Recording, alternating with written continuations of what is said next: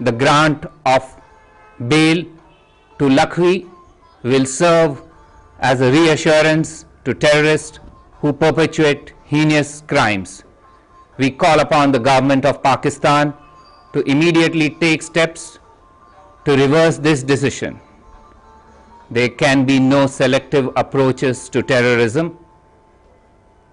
Given the scale of the tragedy that Pakistan itself has faced in recent days, it is incumbent on it to realize that no compromise can ever be made with terrorists. Let us not forget that the entire conspiracy of the Mumbai attacks was planned in Pakistan.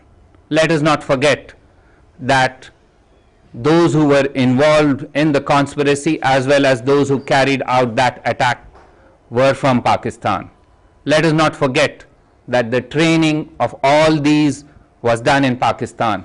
Let us not forget that the financing of this entire thing was done in Pakistan. Therefore, it is incumbent on the government of Pakistan to provide that evidence. It is our view that 99% of the evidence in the Mumbai terror attacks case is in Pakistan. The 1% that we have provided to them.